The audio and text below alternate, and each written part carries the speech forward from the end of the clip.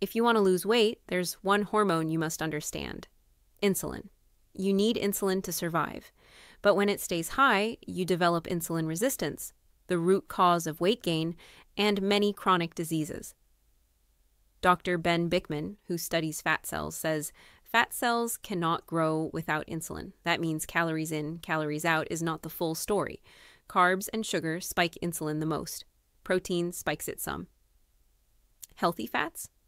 Almost none. So yes, 300 calories of steak is very different from 300 calories of pasta. Every time you eat, insulin rises. If you snack 6+ times a day, insulin never comes down. Fat burning never happens. Give your body at least 12 hours of digestive rest, cut the snacks, and prioritize protein with healthy fats. That's how you unlock fat burning. Control insulin, control health. Follow for more strategies to finally take charge of your metabolism.